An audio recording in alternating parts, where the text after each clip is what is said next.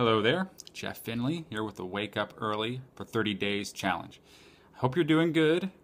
I hope so. And today I want to give you a suggestion. If you're like a lot of us, you probably have an exercise habit somewhere in your list of lift habits. Yoga, jogging, lifting weights, stretching, whatever it is. If you don't have one, add one, because that's one of the most important life-changing things you can possibly do. Is just get some exercise in. And when do you have time to do it? Well, you're getting up early now, so that's the time to do it. I like yoga. I wish I did yoga more often than I do. I have a problem with exercise habits. You know, I'm actually a break dancer. I love to dance. I'm a b-boy, but practicing is hard for me. Like, I just know that it's going to be exhausting, and it's hard for me to stay motivated.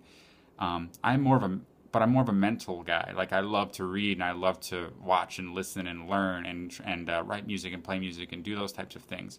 Kind of more with my mind and my heart rather than with my body. So one of the tricks that I did is I put on a habit called pick up a weight.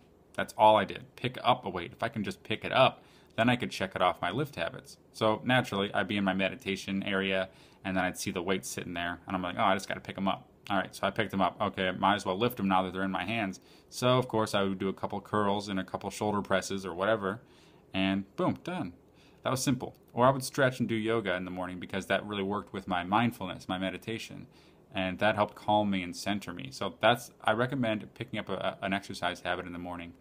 I like to go for walks in the neighborhood or go to a park. Sometimes, if I'm not feeling like going outside, I just walk in circles around my basement while I listen to an audiobook.